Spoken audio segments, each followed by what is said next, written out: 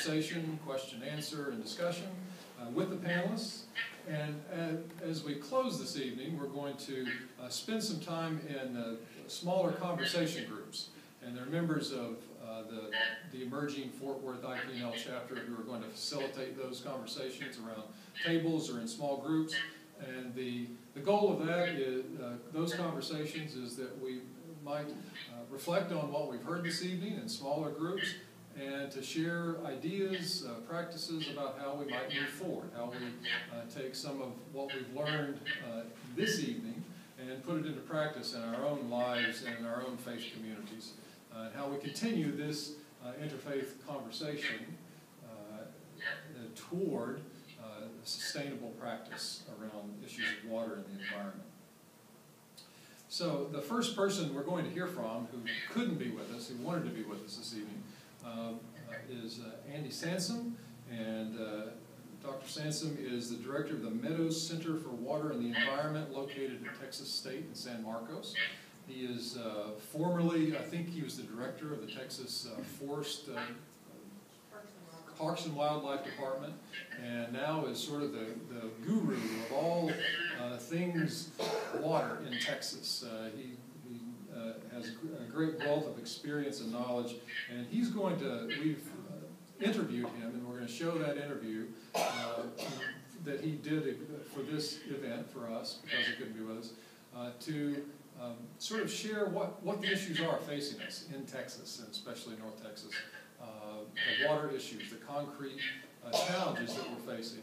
And it's from that, establishing those, the issues that we'll start reflecting on from our religious and theological perspectives. Next, we're going to turn to Rabbi Larry Troster, who is with us on the screen here. And Rabbi Troster is one of the country's leading Jewish eco-theologians and environmental leader. He is creator and former director of the Green Faith Fellowship Program. And if you don't know about the Green Faith organization, I encourage you to look them up online and learn about the resources they offer for the practice of ecological sustainability among religious congregations. Also, very fortuitously, Rabbi Troster's latest publication is Mekor Hayim, a source book on water and Judaism. So we have the most up-to-date expert on Jewish theology of water here with us this evening. And we appreciate his joining us from all the way from New Jersey. Dr. Bill Greenway is with us to my left. He is the Associate Professor of Philosophical Theology at Austin Presbyterian Theological Seminary to the south of us. And he focuses on contemporary conversations among theology, philosophy, church, and society. And Bill has been teaching and reflecting and writing about issues of ecological sustainability and ecological justice from a Christian theological perspective for a number of years. He has a number of publications on the topic and has presented at both academic conferences and in religious communities. And so we're very grateful that he came all the way from Austin this evening to be with us for this event. And then, so we're sort of going from the person who's joining us from the farthest distance to the closest distance. We've gone from New Jersey to Austin, and now I'd like to introduce Mrs. Karishma Himatsinghani, who is coming from Plano, which probably felt almost like it was as far away as Austin with the traffic and the construction on the Metroplex freeways. She holds a master's degree in economics from Vikram University in India, and she is currently CEO of Radio Karishma, an internet radio station that caters to a South Indian audience. She's been doing that for more than 8 years now, and she was inspired to start her own internet radio to provide a medium to freely express ideas and information about Hindu history, culture, festivals, music, and issues. She's associated with a number of religious foundations, including being a vice president with the Green Yatra Action Network, and we might hear more about that in her presentation. It's an organization which seeks to inspire a global Hindu response to environmental challenges. So please join me in welcoming all of our panelists this evening.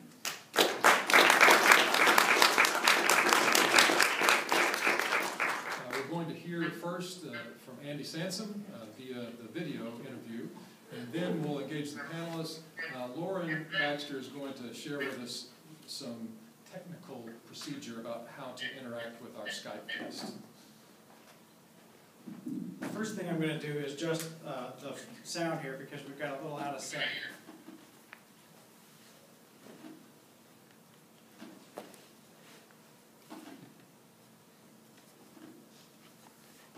So hopefully that'll make a difference overall. You'll notice that we have several screens in this space, and the screen to my right actually has a camera smack in the middle of it. So if you have a question, and specifically directed to the rabbi, if you'll come to the microphone that's at the front of, right next to Dr. Hessel Robinson, and if you're addressing him specifically, go ahead and look straight at the camera, and that gives him the feeling that you're looking at him straight in the eyes. So I did my best to get it up there close to his eyes. So hopefully that'll be helpful for you all. And if everybody's distracted by having this screen on, I'm happy to mute that one. Okay. We're okay with it? Okay.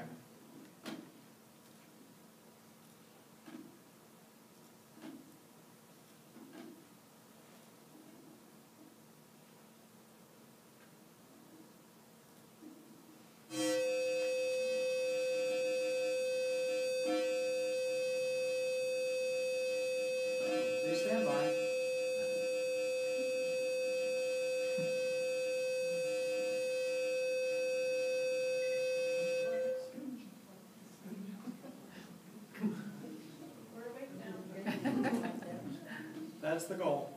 Let's try this again.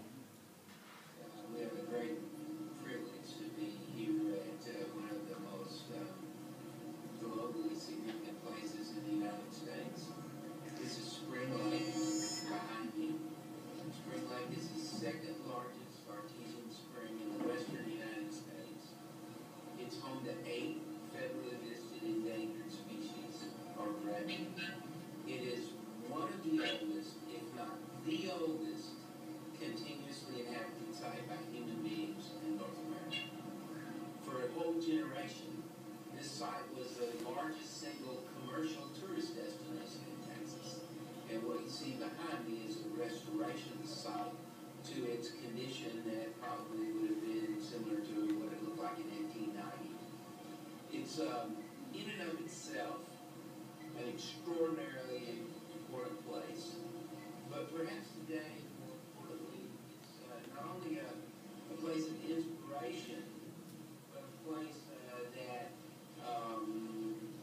brings to mind and brings to our attention all of the issues that we face in maintaining these kind of precious water systems as we continue to grow and continue to use more and more water for industry, for agriculture, for municipal use and other things. The challenge of maintaining places like this in the years ahead is going to be extraordinarily difficult. Most people in Texas today, now live in urban areas, believe that as long as they go in the kitchen and turn on the tap and the water comes out, or go in the bathroom and flush the toilet and it works, that everything's okay. And we've got to shake people out of that mindset because this is the single greatest challenge in my judgment, certainly from a natural resource standpoint, facing the coming generation. Here in America, we use about 500 liters of water per day per person. Over 1 billion people in the rest of the world use less than 6 liters of water per day. There are more people in the world today that own mobile phones than own toilets. Across the world, the average woman walks 9 miles a day to get the water necessary to support her family and carries at least 4 gallons on every trip.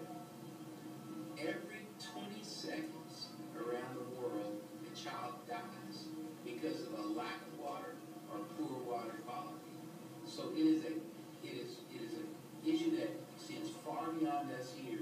to really the rest of the world. But it's a big deal in Texas, and we should make no mistake about that. Our population is going to double in the next 50 years, and yet we have already given permission for more water to be withdrawn from many of our rivers, like this one, than is actually in them today. Such that if all those water rights were actually exercised, some of the most important and iconic rivers in Texas would be completely dry. And yet we're going to have to find water for twice as many people in the generation ahead. We tend to believe that we can build our way out of this problem. After the drought of the 1950s, we went on a binge here in Texas, really throughout the Southwest, to build a lot of stuff. Reservoirs, dams, pipelines, big infrastructure. And frankly, that system has served us well. We have in Texas, for example, almost 200 reservoirs that were built since the 1950s. And so what we're going to be hearing in the months and weeks ahead is that all we need to do is come up with about $53 billion, build some more stuff, and this will be okay. And I think the most important message that we can get out is that simply won't do it. That many of the most significant hurdles that we're going to have to overcome are not infrastructure, they're policy. The issue has been largely the exclusive province of what I call the usual suspects. Those are civil engineering firms, municipal water districts, large interests like utilities that depend on large quantities of water to cool their power plants. And so there's been a relatively narrow segment of society that is really engaged in the water issue. In my mind, one of the most important things we can do going forward is to involve other segments of society in the conversation. Everybody lives downstream from somebody else.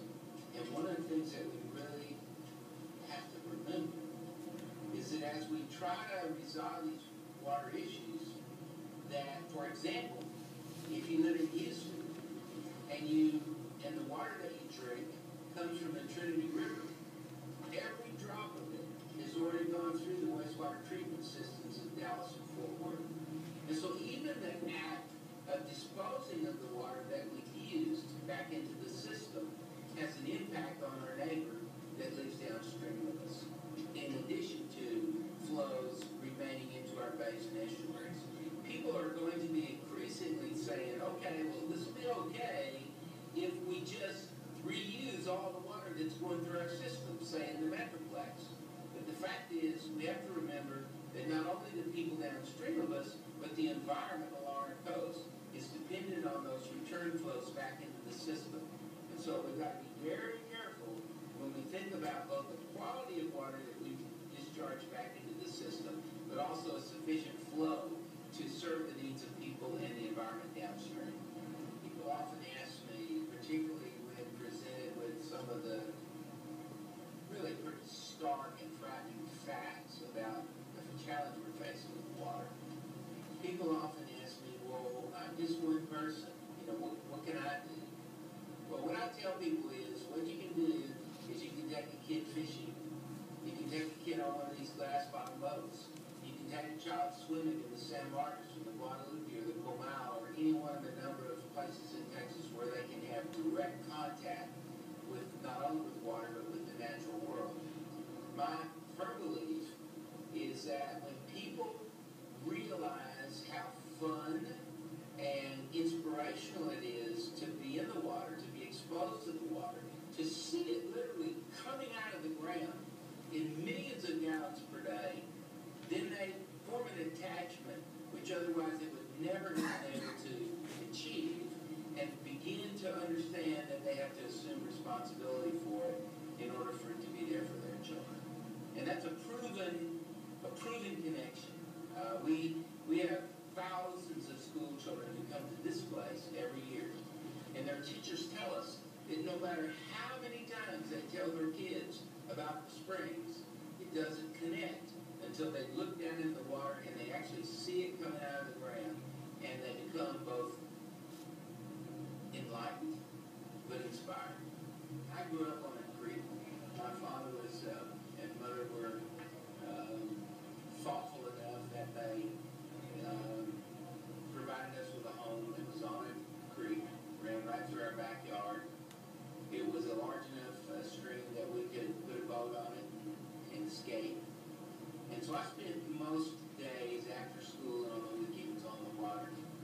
on the coast. I worked for many years as a lifeguard in a swimming pool. And so the presence of water in my life has been profound from my earliest memories. I've worked on a much broader palette. I've worked with wildlife populations. I've worked with the acquisition of lands for parks and wildlife areas, not only in Texas, but throughout North America. But I always come back to water as sort of the essential place where I identify with the earth. And the ability now, after all these years, to come to this place every day, look down into the spring, understand its beauty and its significance, both economically and environmentally, is a source of immense inspiration in a time when everything from the politics to the extreme growth that Texas is experiencing would tend to discourage me. Coming here is a way of avoiding, escaping discouragement.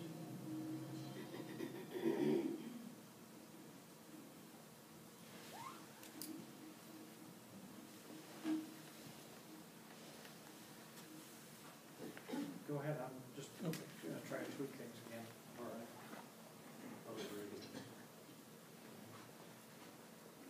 Okay, now we are ready to hear from Rabbi Foster. Larry?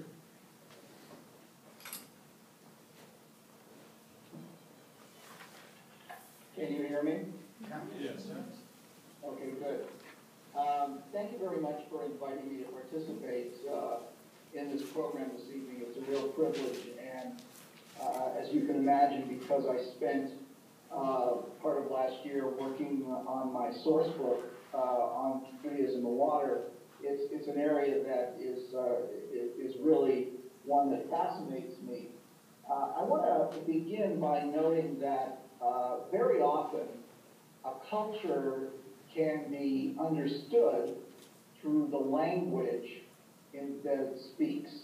And so when you look back at the ancient Israelites, you'll see that in biblical Hebrew, there are 10 different words for rain. This is because the Israelites were extremely sensitive to the kinds of rain that came. In addition to that, there's another 8 words for clouds and numerous words for cisterns, springs, aqueducts, and things of that sort. And the reason for this is that the historic land of Israel did not have any large rivers.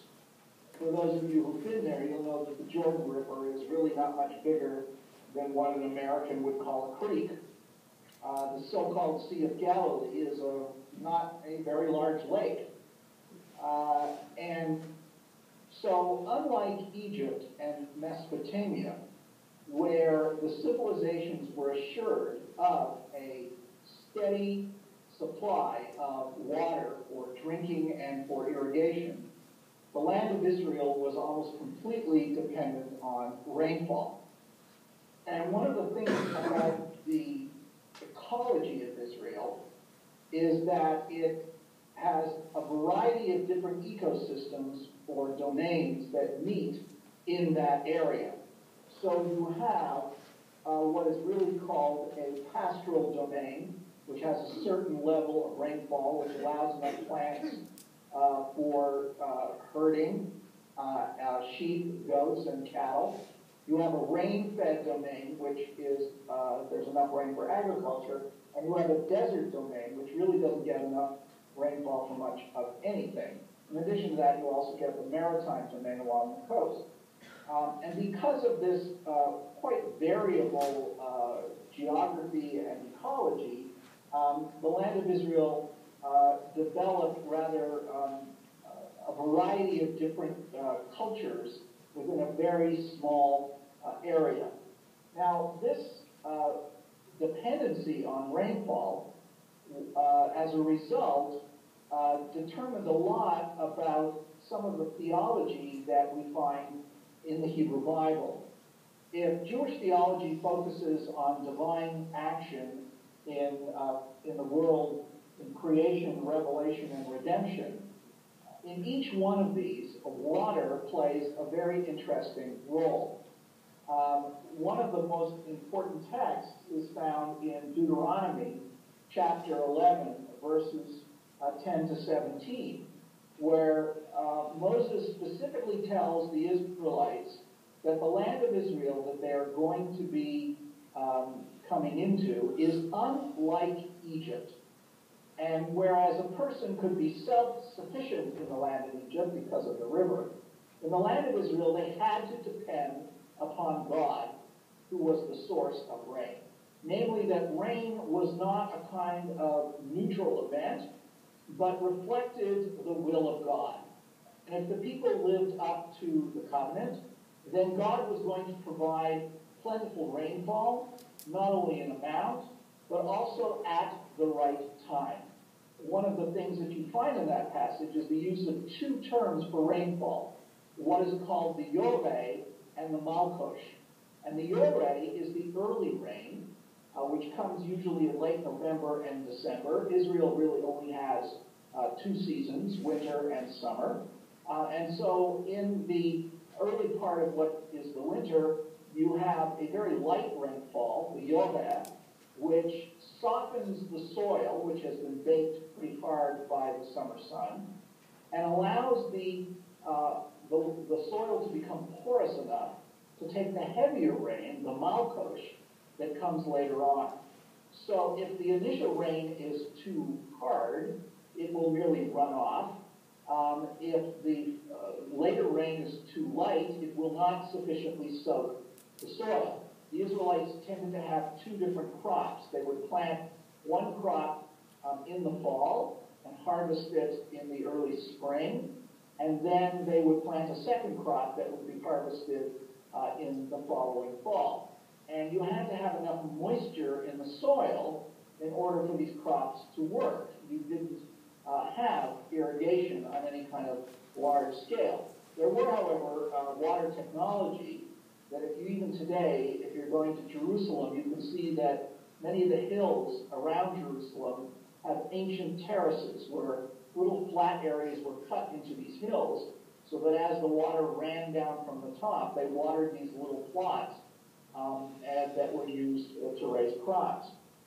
So rain, therefore, was strictly in the, you might say, in the purview and the control of God, and this allowed the Israelites to believe that there was a direct connection between the fertility of the land, and therefore the fertility of crops and animals and human beings, and their obedience to the covenant.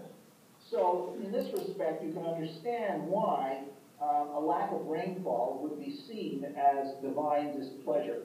And in fact, in later rabbinic Judaism, there's a whole tractate of the Talmud devoted to the kinds of public fasts that should be declared should there be droughts, in order to, in a way, to do penance for some way breaking the covenant.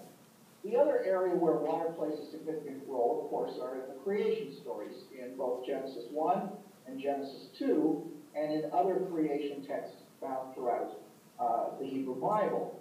And there, water functions as the basic resource of creation. It is the primordial resource out of which everything else is derived, and the control of which is extremely important. Because it would seem that, again, if you have too little water, you don't have life and fertility. But if you have too much water, then you can have floods and chaos. So when you look at the way creation is depicted in the Hebrew Bible, what is usually started at the beginning of each creation story is the control of the primordial water. That God controls the primordial water and directs it into constructive channels. And this is most clearly seen in Psalm 104, for example. Now, water, therefore, as the basic resource of creation, becomes a means for resetting creation bringing things back to the beginning. Hence, Noah's flood was an attempt by God to reset creation, reboot it, to use modern computer language, back to the beginning so that creation could start over again. And when you look at the purification rituals in the Hebrew Bible, most specifically those found in the priestly schools in Leviticus, for example, you find that water functions as a purification, but not as part of the purification itself, but as a preliminary resetting of the person who then can be properly purified. And usually the purification ritual employs sacrifice, but it has to begin with washing of clothes, immersion of the body. So that, in a way, is resetting the person back to their pristine state. The other important thing that you find in the Bible is the use of water as a metaphor. And here, there is a tremendous number of metaphors in the Bible that refer to water. For example, God is very often referred to as living water, a source of living water. Makor Chaim, Makor Mayim Chaim, and that's the reason why I call my book Makor Chaim, the source of life. One of the more interesting ones is found in Jeremiah, where he calls God a fountain of living water and complains about those who are worshiping idols as people who are putting their trust as if they were looking at damaged cisterns that will not hold any water at all. One of the other things that you find also is that occasionally in the book of Proverbs, which is from the wisdom tradition, wisdom, chokhmah, is compared to living water. And then, of course, since wisdom comes from God, in a certain sense, wisdom is a kind of water of life because it teaches you the proper way to live. Later on, the rabbinical tradition takes that wisdom idea, that the metaphor of wisdom as a living spring, and they apply it to Torah. That Torah, therefore, becomes the living water. One of the other ones, of course, you find is that in the book of Amos, in chapter 5, there is a very famous passage that sees water as the water of justice. Let justice flow like a mighty stream, which very often people see as a positive image, but in fact, I personally believe that Amos, in effect, is saying the flood is coming back, and justice, like the flood that scoured the evil from the earth, will scour the evildoers from his time. So I just want to mention one other aspect of this, and that is water in the text of redemption.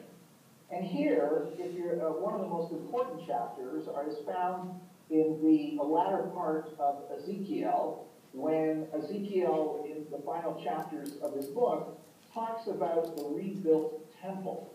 And in his vision of the new temple in Jerusalem, he has this wonderful vision of a river that is going to come out from under the temple and flow down towards the Dead Sea. And it will be a mighty river which will produce trees like those of the Garden of Eden with fish. In other words, Israel will no longer, in the period of the redemption, have to rely upon chancy rain, but God, in God's goodness, will grant them the ability to have the land to become a river culture with continued and assured sources of water. There's a similar vision in the book of Zechariah, but there, in fact, there are two rivers. One flows down towards the Dead Sea, which, by the way, in the book of Ezekiel turns the Dead Sea into a sweet water lake, and the other flows westward down towards the Mediterranean. So there are many ways in which this notion that there will be water that will not be chancy, that will be assured, is part and parcel of the vision of redemption that is found in some of the latter prophets.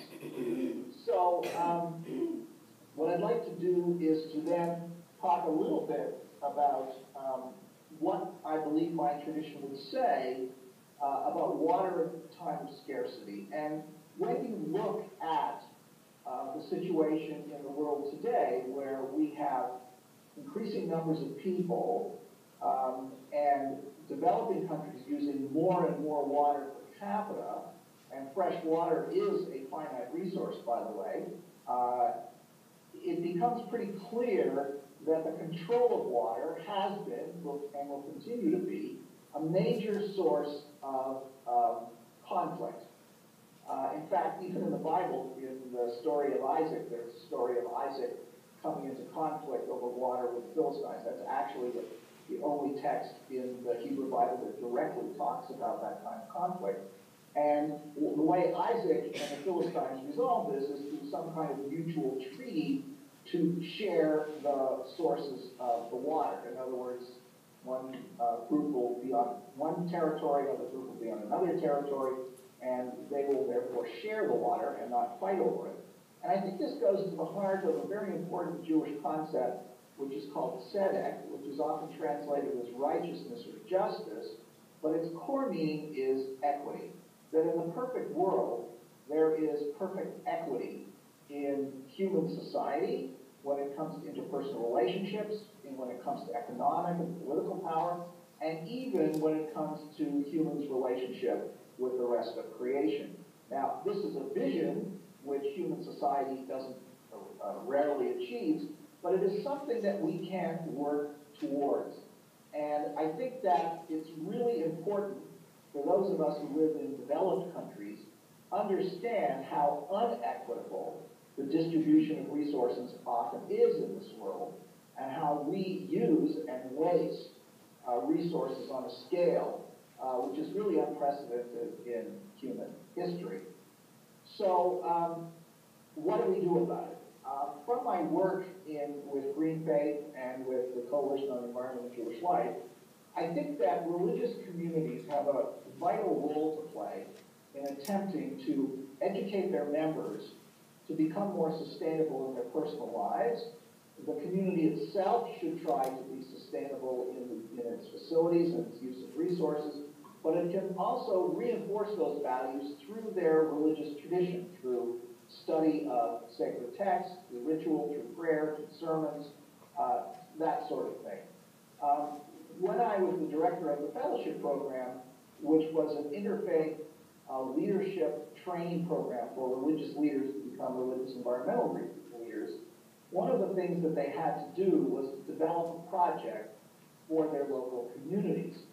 And one of my Green Faith fellows, a Lutheran pastor from Oregon, developed a really wonderful program for her congregation based on the notion that environmental education, one of the key questions of environmental education is to teach people where things come from and where things go.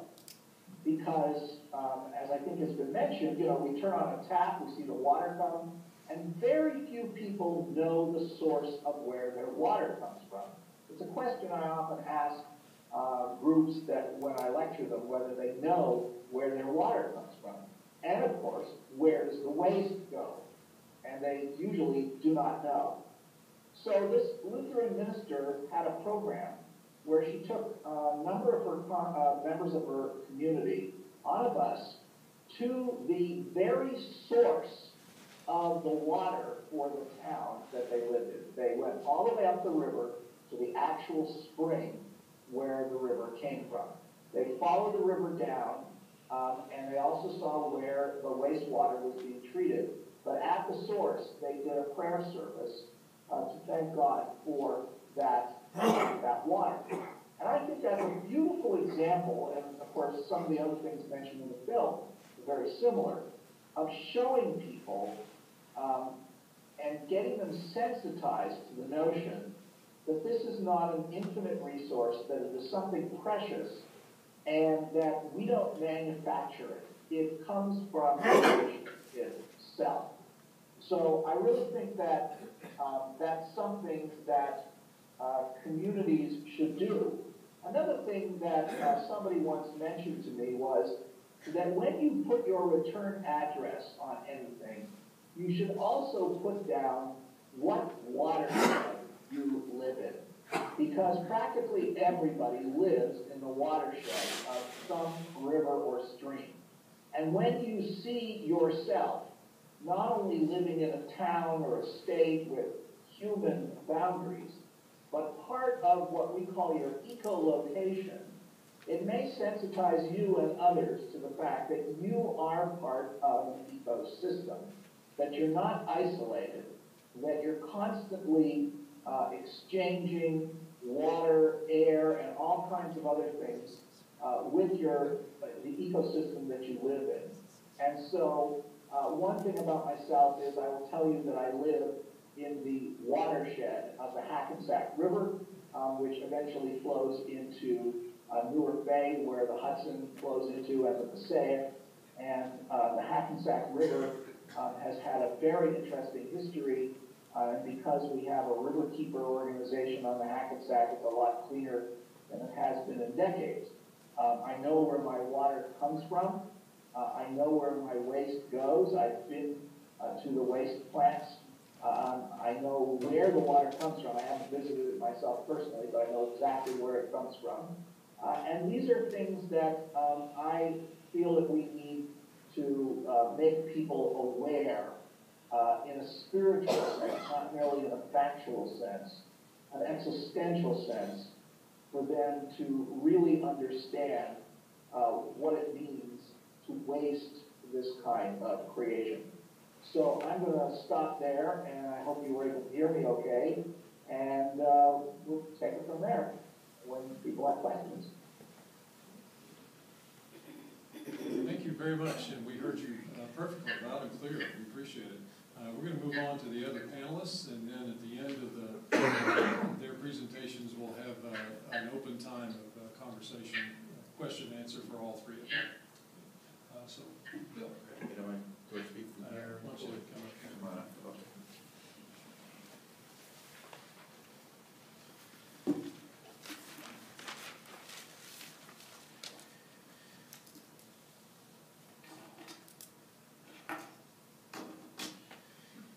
It's great to be here tonight and see you all here talking about this vital issue. As you can hear, I'm recovering from something, but I'm past any point where I'm a danger to any of you all, so relax about that. This is kind of some gestures towards a sketch of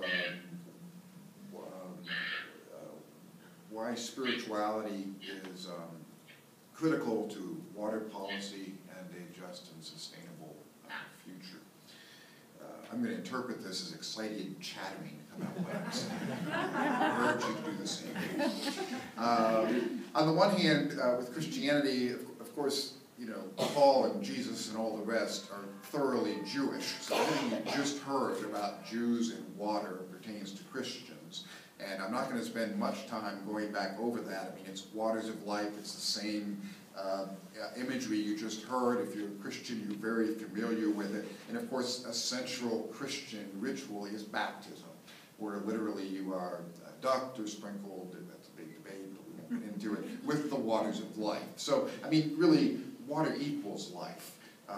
And that is consistent through Jewish and Christian and, of course, many other traditions as well.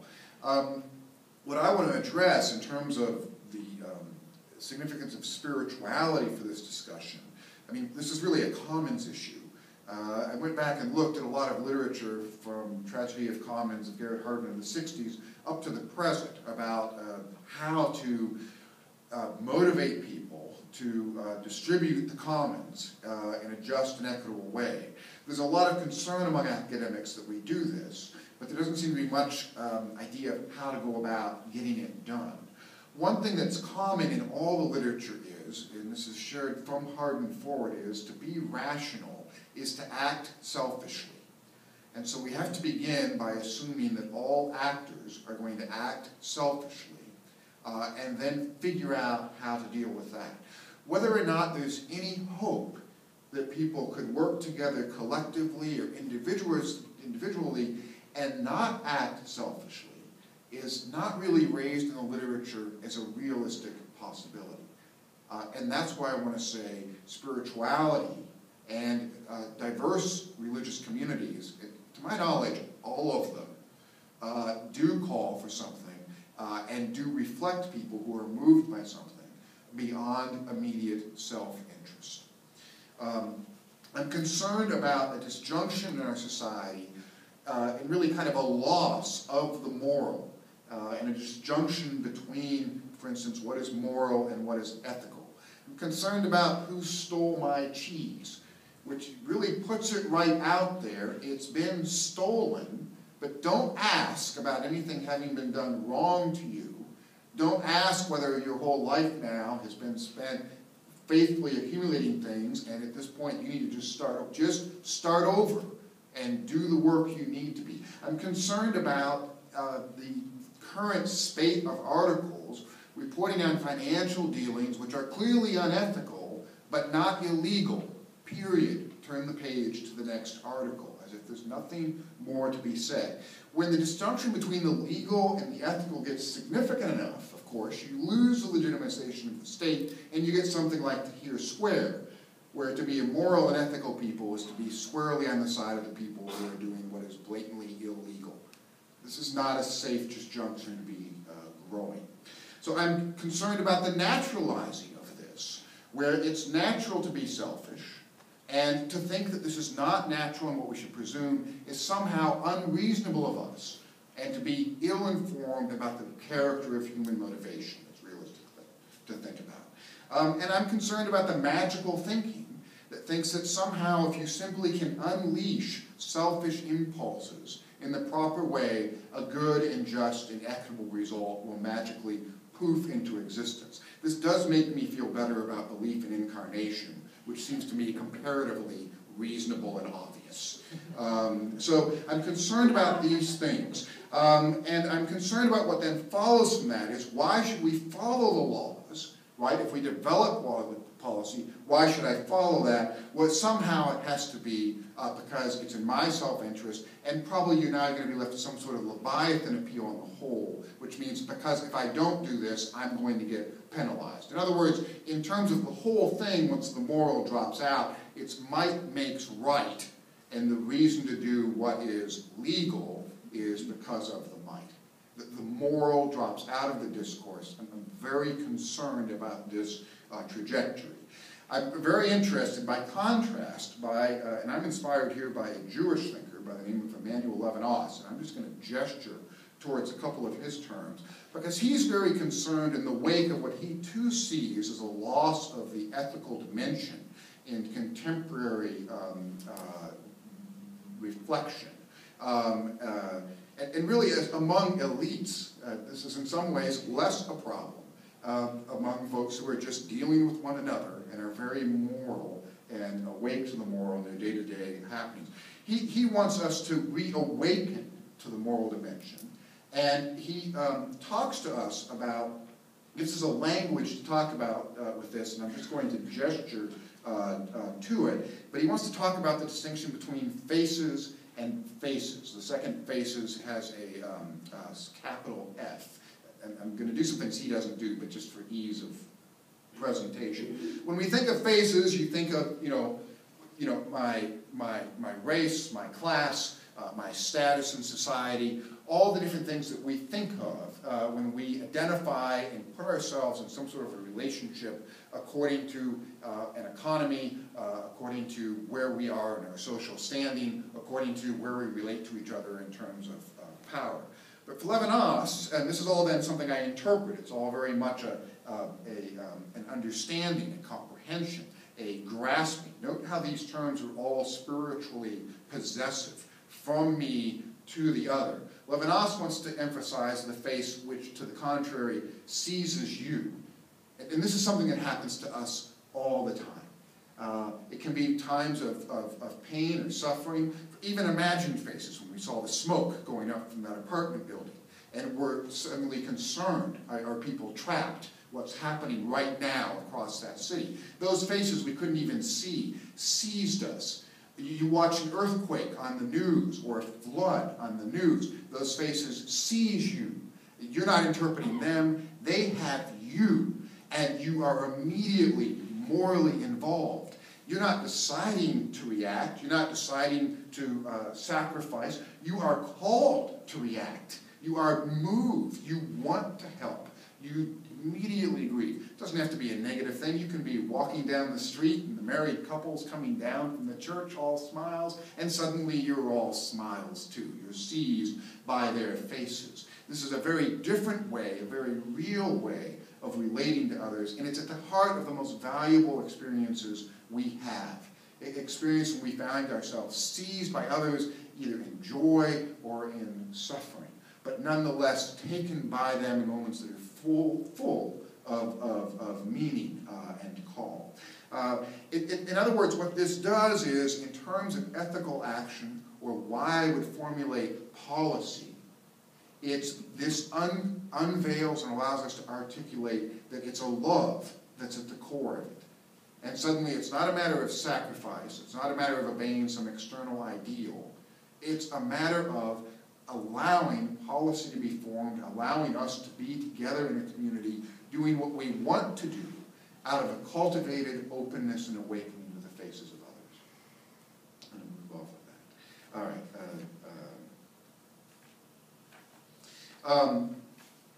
I want to do, well, yeah, sure. I want to keep this brief. So that's the why. That was the thing. So in terms of spirituality, so I want to start. The concern is a commons issue. It's water. It's clear that for Christianity, water is life, right? It's a common good. It's a basic good. It's a fundamental good. The question is, why would I give it to all? That doesn't become an external rule. I want to say one thing that's missing. I want to use the literature I referred to, by the way. We have to be self-interest is real. These other dynamics are real. I'm not saying to ignore that literature. I'm saying that what you add to it, so it doesn't become immediately a sacrifice, immediately an opposition, immediately something where you lose the joy of being moral. The reason to do it, to form the policy, is to save the faces of others because you move to want to save them. So suddenly you're happy about the policies. It's not a sacrifice. It's not an either-or between I get what I want or those other people will get what they want, right? It's that we now can figure out how to give everyone as much as we want. The second question is who? Who? Because often this debate and other ecological debates remain very anthropocentric, very human-centered. So I want to gesture to something else that involves water and that we've already had a reference to, and that is the flood. And the reaction to the flood. Now the flood happened, something happened. It's in almost all of the ancient Near Eastern accounts. We have some notions it might have been an ice dam or something like that. There's little doubt, though, that the ancient Israelites carried a memory of a devastating water event, and that the flood account is there's a long oral history, of course, but is representing a response to that event. I don't want to get into that in detail, but I do want to look at the so-called Noahic covenant, which is the response of God to the flood. God, by the way, comes as close to repenting of this as of anything. Remember this, it's never going to happen again. It didn't work, right? So this is another creation attempt. These are the primordial waters that have been separated returning. There's no doubt about that. And once again, this hasn't worked. I want to read the covenant, though, and I want to connect it to your experience of faces, which probably have not only been human. Your experience of faces you've seen even on the side of the road, maybe a wounded, a squirrel you've hit, or a cat, or maybe it's a horse that you were befriended. Maybe it's, a dog or a cat. We are awakened and seized by all sorts of faces, and I want to make sure that that's clear too. And I'm reading this not because I want you to do this because the Bible says so. I want to talk about this notion of faces, and I want to say that just as we've been seized by so many human faces, we're seized by all sorts of faces of all sorts of creatures beloved by God. And I want you to see that this awareness of having been seized by every faces is blatant in a classic text that you'll recognize, but maybe you haven't heard before.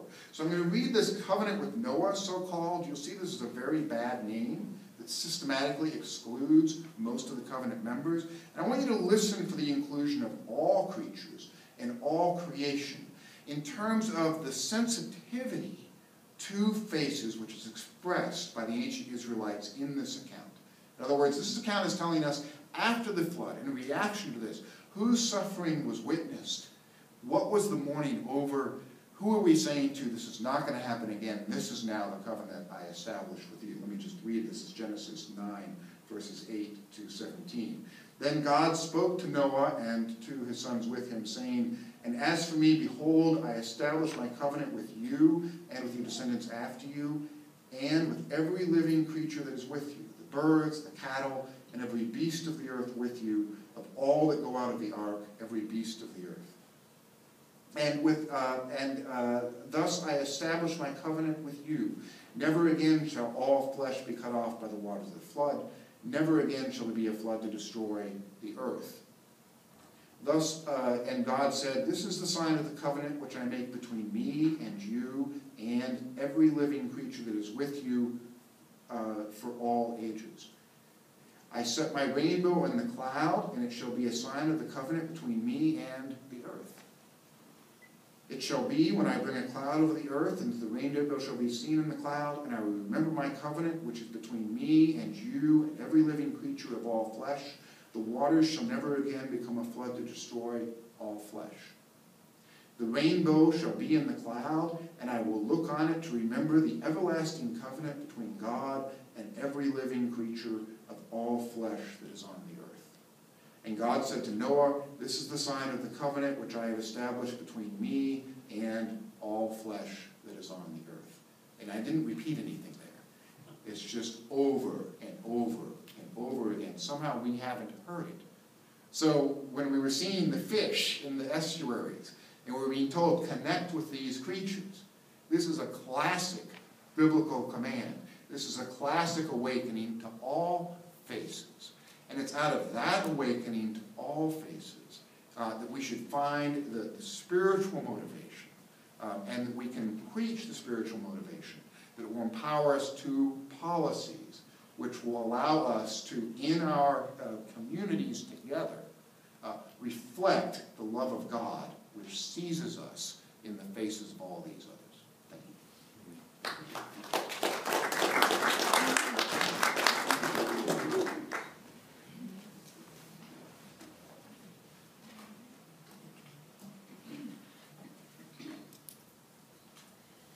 Thank you so much for having me here and giving me an opportunity to speak on behalf of GYAN, the Green Yatra Action Network, and well, we'll definitely talk about that when asked later on. But right now, I'm here to speak on, again, very vital issue, water. And water does matter, as has been said in all the religions. Water is life. Well, there is no second question about that. Water is life. And I think before I go and present the water in Hinduism, it is very important that I do talk about Hinduism a little bit. What is the philosophy, Hindu philosophy, and what is the Hindu philosophy about nature in the whole, and then we come to the waters. And of course, I would try and keep it brief, not making it too detailed or boring, of course. So, Hinduism is a popular word for our religion, which is originally known as Sanatan Dharma. And so the first question comes, what is Dharma? Now, religion is a synonym for Dharma in English, but that is because there is no better word for that in English. But Dharma, it's a very, very, it's a huge word. It is a very, very impactful word. And it's actually made with the word, the root of the word is dra, which is a Sanskrit word, and which means to uphold, to sustain, to maintain, and to support. And dharma is kind of tool, or you can say a medium, or as a lifestyle to actually uphold or sustain whatever we have. And it is believed in Hinduism, in Sanatana Dharma, that the universe was made in its purest form. So what is Dharma now? Dharma is to actually help, sustain, or maintain, or support, uphold that purest form. Now, it is, you can say that it's a universal law of nature that, you keep your action, or you keep your dharma to the point that you can maintain the purity of the world the way it was built. That is the ideal situation, we can say. And as far as Hindu philosophy is concerned, it maintains that both the individual and the cosmos are independent. That means that whatever is happening in the world or in the cosmos, it is and whoever is living in that cosmos or in the universe, the action of the nature and of the person or the mankind living on the earth are interdependent. And whatever is happening on the earth on the present day, or what happened in the earth in the past, or will happen in the future, will be the combined action of the nature and the persons or the people living on this earth. And well, we can say that induced conditions on the earth. So now induced conditions, who are going to induce those conditions? Of course, the living beings, the things who are living on the earth. And well, there comes the cosmic law of karma. That means action.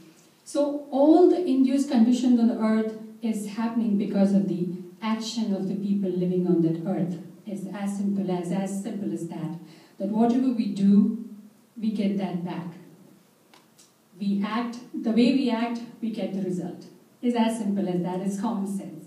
And that is the cosmic law of karma as defined in Hinduism. And it is believed, and in our ancient scriptures in Vedas, it is believed that human body, any living body on this earth, is made of 5 elements. Panchbhutam, that is what's called in Rig Veda. And we have 4 Vedas, as we all know, is Atharva Veda, Rig Veda, Yajur Veda, Sam Veda, and Atharva Veda, 4 Vedas. And they all say one thing, and besides that, there are so many other scriptures. And unlike other religions, Hinduism has many scriptures to follow. And they are like doctrines, and they provide a way of life, how to lead your life ideally, to keep a sync with the nature, keep a balance with the nature.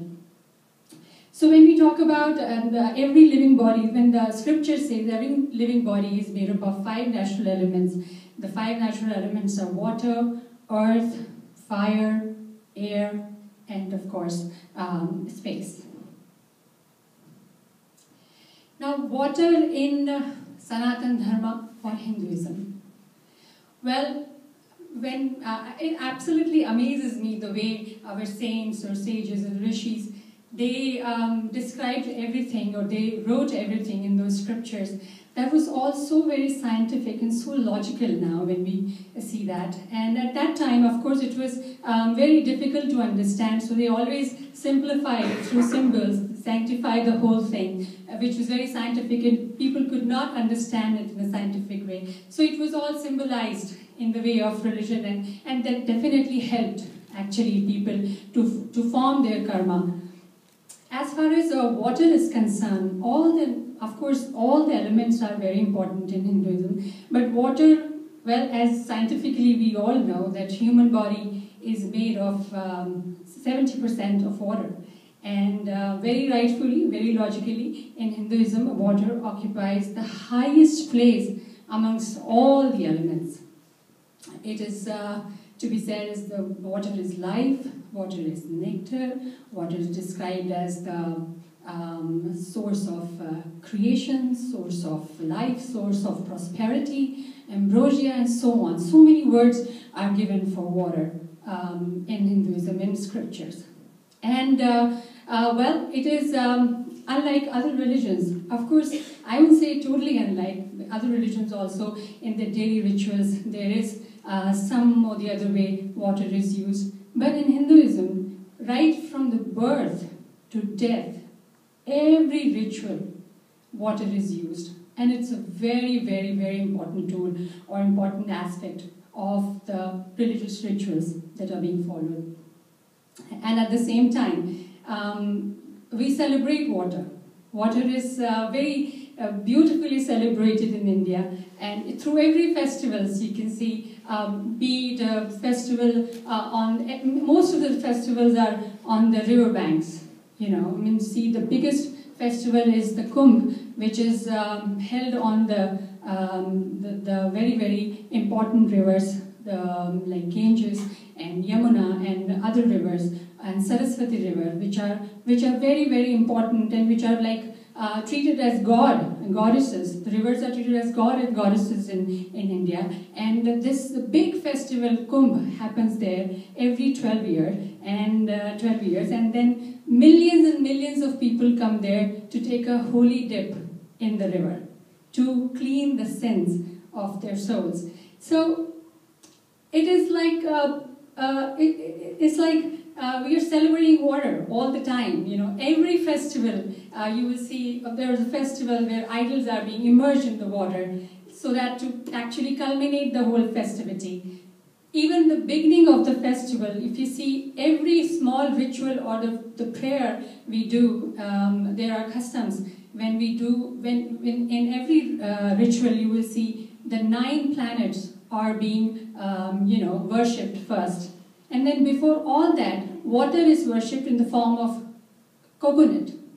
The reason why Hindus pray coconut, or they do worship of coconut, because coconut has water in it. That's a symbol of water. And this is how water is so very important in Hinduism. Now, of course, there are very, very cool and very, very interesting stories about water in Hinduism. And in fact, as I said, that even the rivers are treated as goddesses, as mother, are worshipped, a very important part of our lives. And there are legends and there are stories how they came on the earth.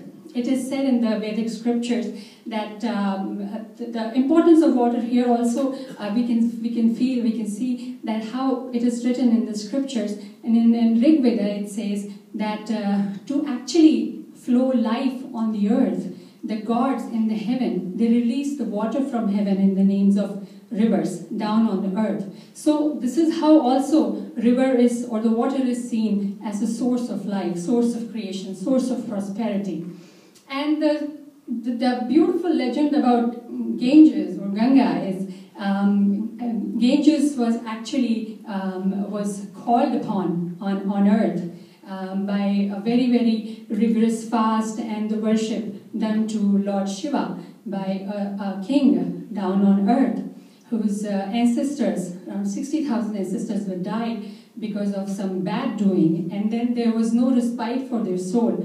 And the only way they could, their souls could be free and their sins could be clean was to Ganga come down, Ganges come down and flows upon those ashes. And this is how finally, after so much of worshipping Lord Shiva and worshipping the god Indra, the Ganges came down on earth and cleaned the sins and released the souls of those 60,000 king's son on the earth. So this was one story. Then there is that also, like, it's a symbol how the water can be even cleansing your souls by cleaning your sins. So it's the importance of water which is shown by these symbols, these legends, these cool stories that we have in our religion. And there is another very significant story about Lord Krishna actually subduing a huge, very poisonous snake in river Yamuna, which is actually one of the main rivers, along with after Ganges.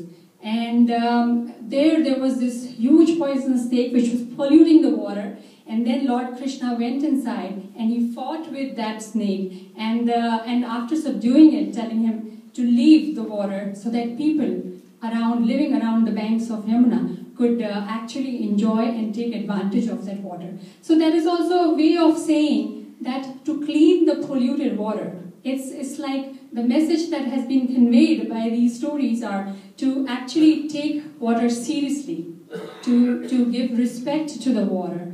And but I think that Hinduism entirely is the kind of stories, and it's very much is a great example of symbolism. You know, the symbols are given, and by examples, things are said, things are shown and addressed to the common man, and sanctified and glorified in a way that, you know, people, because of the entertainment in it, follow those stories instead of giving them a very serious, intense scientific description, which absolutely is happening now after, you know, people are going back to Upanishads after, you know, quantum of theory and all such theories are coming up, and they realize that it is there in the scriptures where we can get the examples of, you know, treating the natural elements with a lot of respect. And there is a scientific reason, there's a logical reason behind it. Similarly, rain gods, there is, and as I was listening to my other panelists, and they were saying that rain is given by the gods.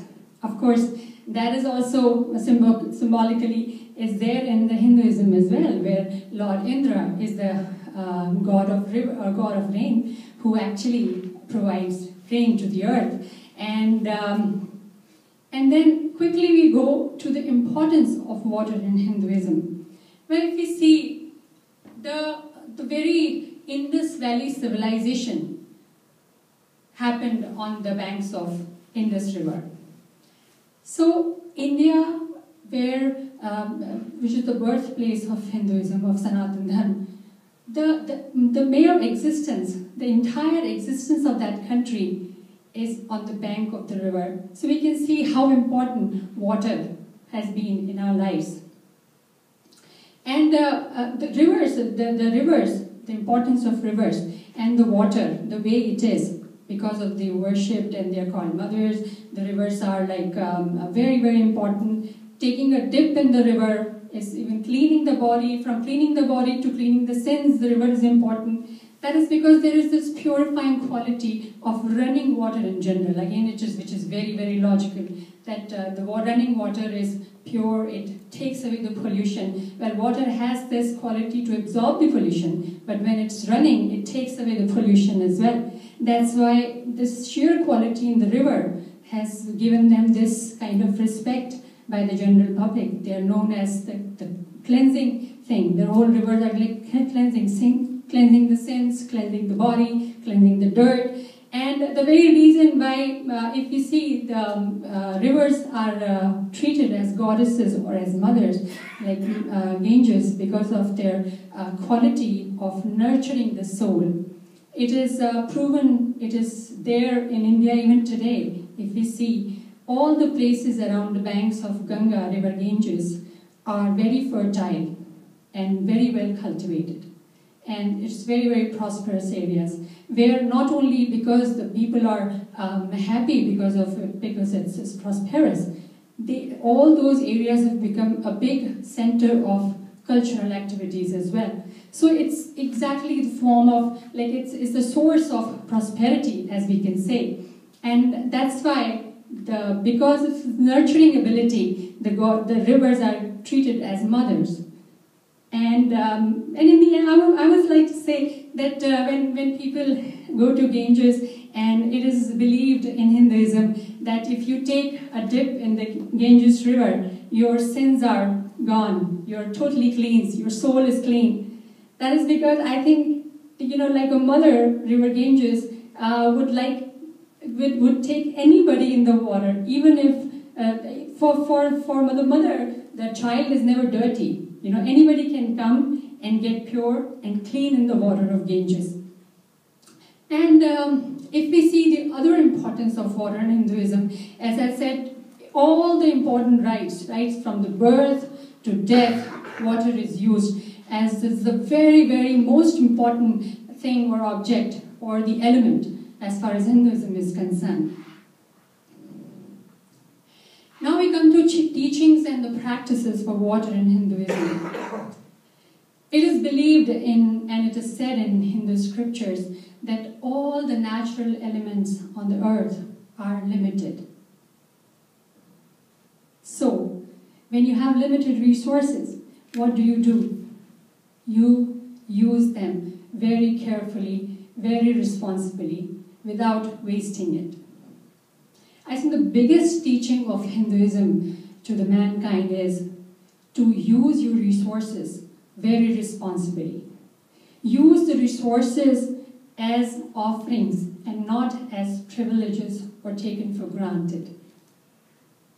It's like when we say offering, it's like, in temple, I don't know if you know about this practice in Hindu temples, there is a little edible offering is given to the gods, and after actually giving it to the god, it is distributed among all present in the temple. And it is, the main object is to give the offering to everybody present in the temple so that everybody enjoy the blessing of the god. So it is usually given, it's small in quantity, so it's usually given in small quantity so that everybody enjoys that blessing. Similarly, natural elements we should take like an offering by the nature, and we should, it's a simple formula of sharing, basically. Sharing the elements, sharing the resources with everybody. If we use responsibly the sources, if we do not waste them, it's like respecting them, basically, respecting these resources, and then conserve for the future generations. When I see the rishis and the sages of Hindu, the old Vedic scriptures, if you see the way they have mentioned, I see them as great visionaries, absolutely great visionaries, because at that time, the problem of the scarcity of the resources, the problem was not that great deal. But yet, they used it very responsibly, thinking about the future generation, because they somehow could see the times coming ahead in the future. And of course, at the same time, just when we talk about, here when we talk about water, water is not just the one aspect of the environment. Everything, as the Hindu philosophy goes, everything is interdependent in the cosmos. So all the elements, the whole ecosystem should be balanced.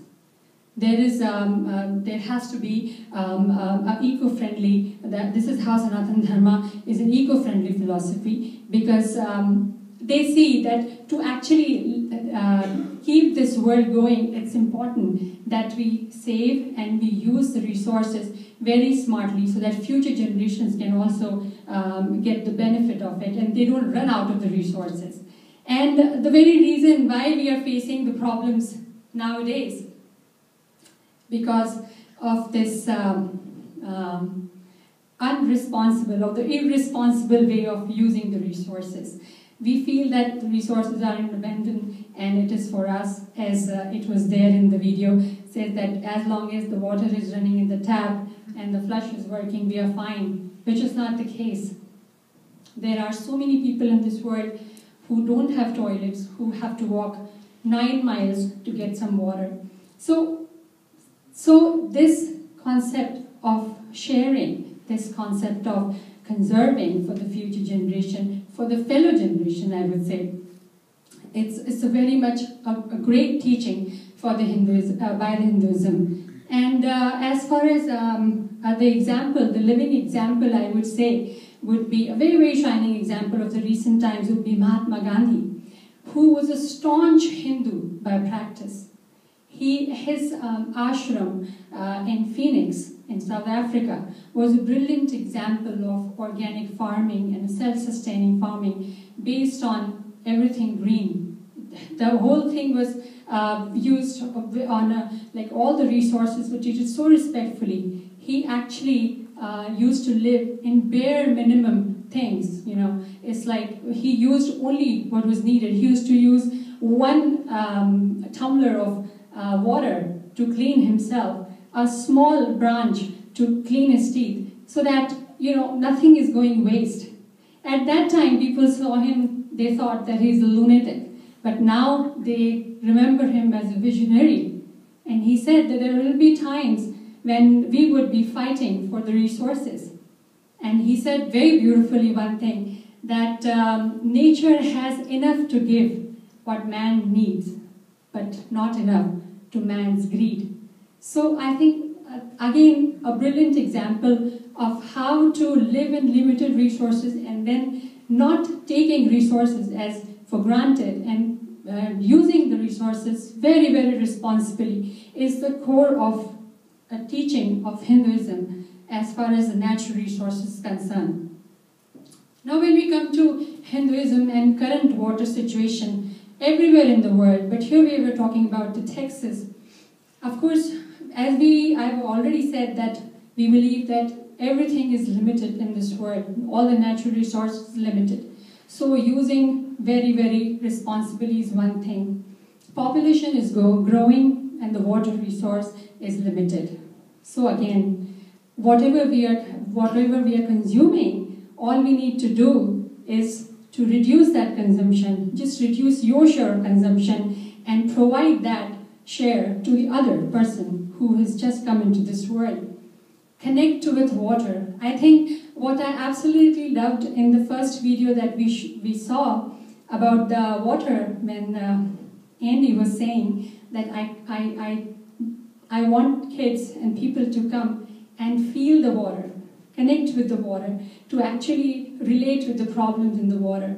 I think this is a great Hindu practice already. We go to the holy river to take a dip. We do immersions in water. We are actually playing and celebrating with the water. So there is a deep connection towards water in Hinduism, which needs to be developed, I think, which could be a great tool to actually make people aware of problems related with the water. Worship the water, as we do in Hinduism. I think worship is the highest form of respect. When you respect something, when you care for something, it's like worshipping that person or that object, or that, in this case, natural resource, the water. If we respect this natural resource, we use it with care and we use it with responsibility. It's like respecting that natural resource. And that respect is shown in the way of when we worship river, when we worship the symbol of river, when we worship the God, that, okay, please God, give us some rain, there is a drought-like situation. So that time, the value of that resource, the value of that, the respect of this resource is shown through the worship. And then combine the karma of authority and public. Now this is a very important thing. And we just cannot say all the time the authorities of the government, they should do enough, they made the wrong policy, this and that. But of course, they are the people, you choose them. They are sitting there making policies. They are your representatives. What are we doing as public? What is our duty? It is the combined duty or the karma of authority and public which is required now. I would like to give a brilliant story. In ancient India, I would say like in till 10th or 11th century, there was this beautiful practice done by the king of a region and the public of the region. Was even in today's time we can see the examples. In the capital of India, Delhi, there was a time when there were 400 ponds, and the pond in one region was a responsibility, was sponsored by the king and was taken care by the public, the general public, who would use the water of that pond. But the whole sponsorship, the money and the care was given by the king. And this is how the need of the water by rain harvesting, creating the pond, collecting the rainwater. That was a very, very common practice in ancient India, and which was a great source of water to the people living in that region. So, similarly, right now, what we need is the combined effort, combined karma or action of the authority and public working towards this problem together. At the same time, very, very balanced approach towards environment is needed. When we say water problem, well, it is an environment problem. And all the natural resources are interconnected. When we say we want to improve the water situation, Well, we need to plant more trees. We need to keep the environment green. We need to take care of all the aspects of environment. And then we can actually tackle all the problems together instead of handling one problem at a time, which is not possible. And there again, Hinduism provides that kind of teaching that how the whole nature or the whole environment is interdependent and it grows together, comes together. So I think Hinduism can provide a beautiful, beautiful solution to the water problem. And the solution comes, you can call it spirituality, but I simply call it common sense. If you have less resources, you use it less, you use less.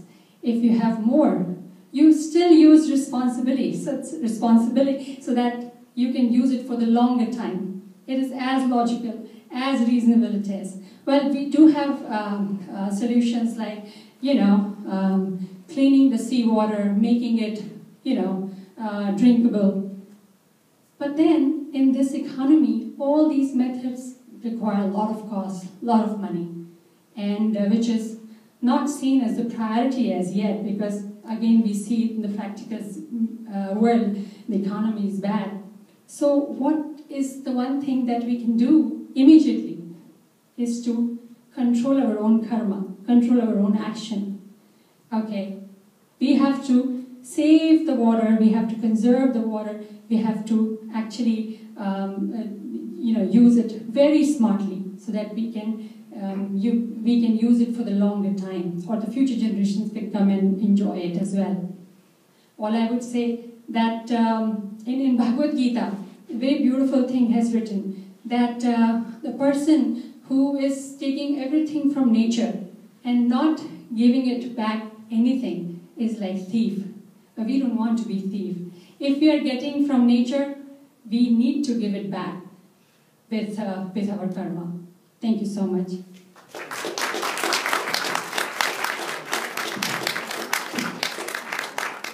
We do have time for maybe 2 or 3 questions for any of our panelists.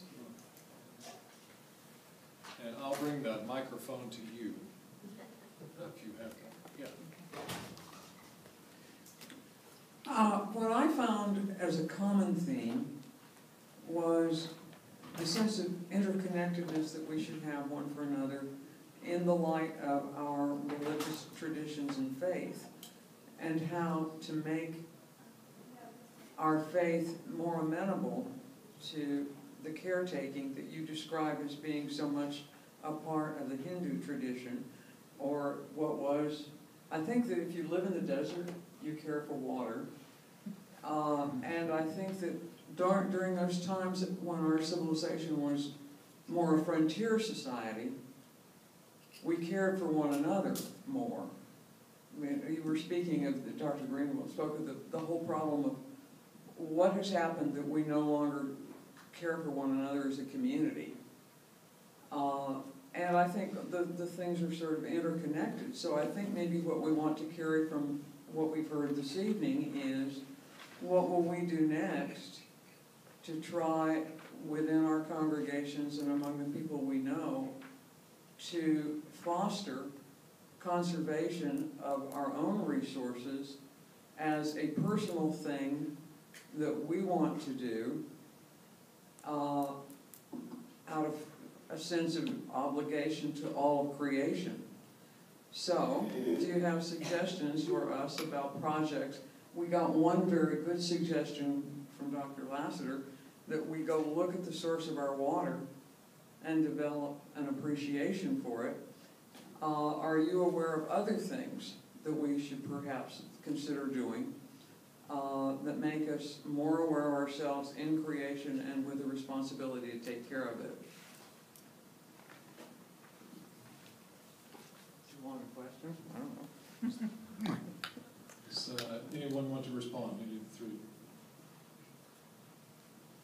I think one of the things that we found is most important, I sort of mentioned it very briefly, are communal rituals. such as, going to the source of your water, blessing it, or being part of your, recognizing your watershed. I think that liturgy can be important and study. I think that one of the key connections between religious environmentalism and secular environmental science is the notion of interconnectivity, that we are intimately bound with the ecosystems that we live in, and that there are no really distinct barriers. And I think within our traditions, we can find many sources that emphasizes that we belong to a larger community of life, and not just little isolated, cells of human existence. So anything that can foster that, I think, is really important for a religious community that is bent on developing the spiritual environmental consciousness. Either of you want to respond to that? I don't think I have anything specific that would be worth the time. I would say that in terms of the spirituality of it, it floats free of success in a way. Part of the thing to understand is that to cultivate our love for one another, for other creatures, and to live into that love, and to make it a real part of our lives, is how we save ourselves, whether or not we can save the planet or not. The critiques we're giving are the critiques of the prophets. We're not going to change everything. We're called to be faithful in love. And I think moving forward, it's essential to keep track of that. And I think it might become increasingly essential given this magnitude of what we're facing, that we remain true to that form of salvation, which is real and is there for us no matter what. I would like to say one thing. Charity begins at home. If we are looking for the solutions outside, but I think we should start saving and conserving water right from home. Our day-to-day lifestyle needs to be changed a little bit, instead of, I would like to give one example of using a shower. Use one bucket of water. So these small things, these small changes can make a huge difference in the future as far as water is concerned.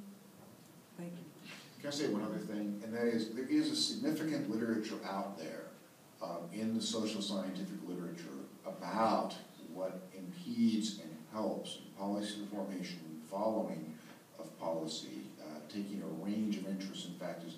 We need to be, as a religious community, familiar with that literature and in dialogue with it. What I'm saying is I'm finding that literature missing something that we have to offer. But for us to move forward without being aware of these other factors, which are very real and which are frankly controlling an international, national, and local conversation about formation of policy, we marginalize ourselves, and then we're not in a good position to offer what we have discreetly and reasonably. I think it's critical for us to be involved in it. It's got to be informed involvement. Thank you. And one other question. I don't have a question. I'm answering partially this. I taught science for 50 years. I taught all ages. And in this brochure right here, To Mend the World, on page 4 and 5, there are immediate things that you can do. Secondly,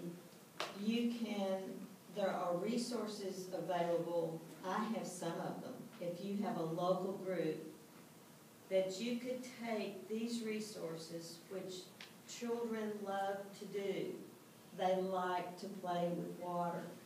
They like to look at water.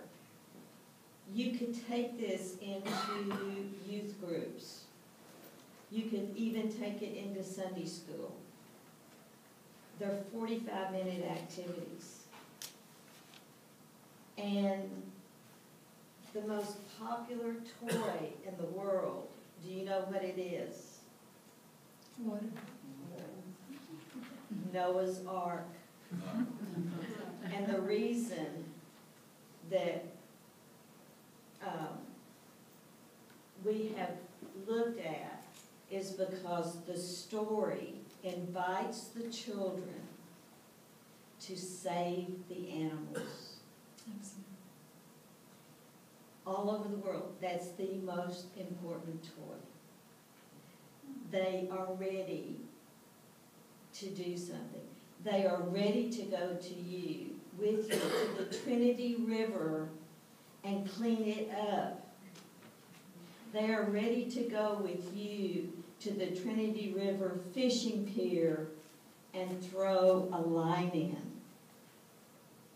We did that at our school. The kids rode their bikes to the point, and we taught them to fish. And it was part of our water unit. Every age, there's something that they can do.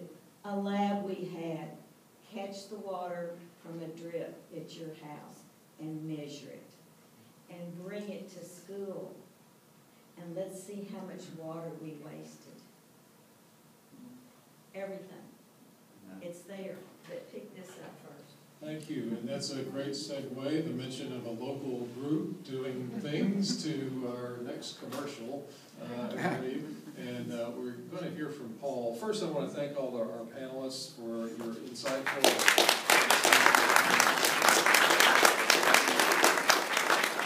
We are going to transition to some groups. We've got a little round table set up in the back, and there's going to be some folks facilitating conversation. If you'd like to participate in that, to think about ways to go forward, reflect on what we've heard. But before we get to those groups, we would like, because this is an event that's meant to sort of launch or help to launch the Fort Worth chapter of Texas Interfaith Power and Light, Paul Roach from Unity. Which one first? Yeah, I'm the senior minister at Unity Church of Fort Worth. My name is Paul John Roach. And thank you so much for coming, and thank you for the inspiring talks we've heard tonight. It truly have been inspiring and uplifting for me, and I know for everybody else here. I want to thank Tim and Brite for allowing us to co-host it, because we just have got this group off the ground. This is our first official meeting. We've had a steering committee meeting for the last few months, but this is our first official kickoff of Fort Worth Interfaith Power and Light. And we want to thank Amanda, of course, and B for all the work they've done, because they're down in Austin with Texas Interfaith Power and Light and Texas Impact. I'd like to ask those people who are on the steering committee if you'd stand right now and just share with us your spiritual affiliation and anything else you want to share about what you hope for Interfaith Power and Light in Fort Worth. So let's just share some information. Thank you. My name is Jackie Cox. I'm with TCU and University Church. And what I hope that Interfaith Power and Light will do is move forward in terms of inspiring others to come and work with us, so that we can in fact be a force for conservation of God's creation in this city. Thank you. One thing. I'm Sharon Ritchie, and I hope the same. I'm with Disciples Church. Melissa Ashmore. I'm with First Congregational Church, United Church of Christ. I resonate with the justice in the equality of taking care of the environment, that it's taking care of the rest of us.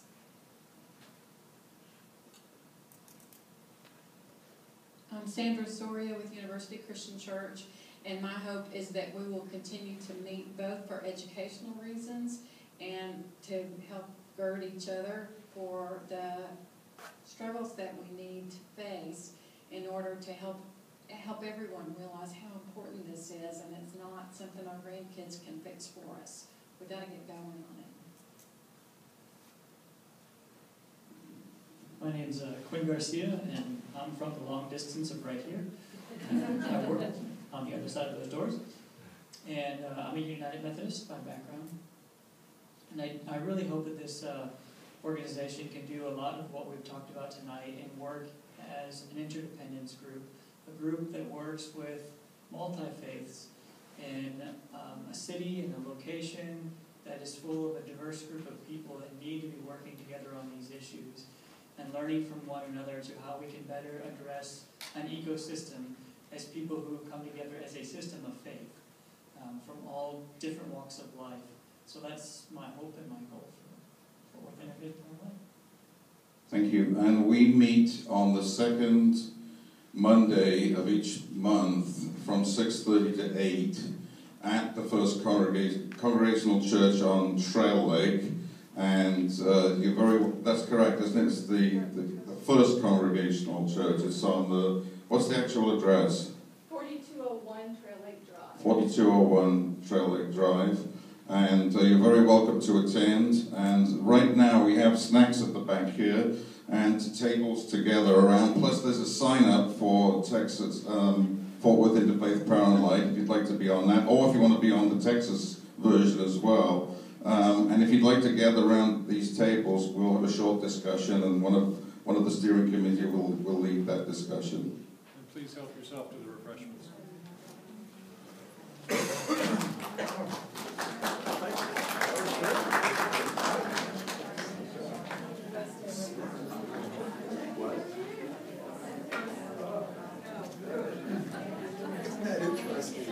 Very different from the other research. Thanks so much. Yeah. I really appreciate you. I'll be in touch. I was in India.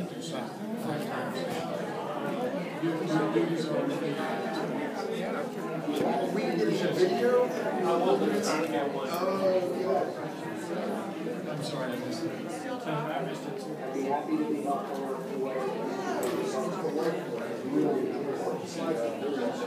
Great, thanks so much. Good night.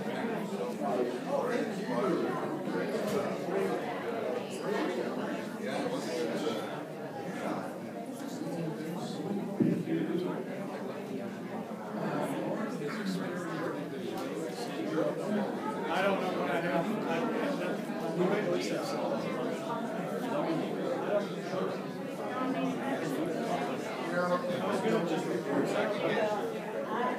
Sure.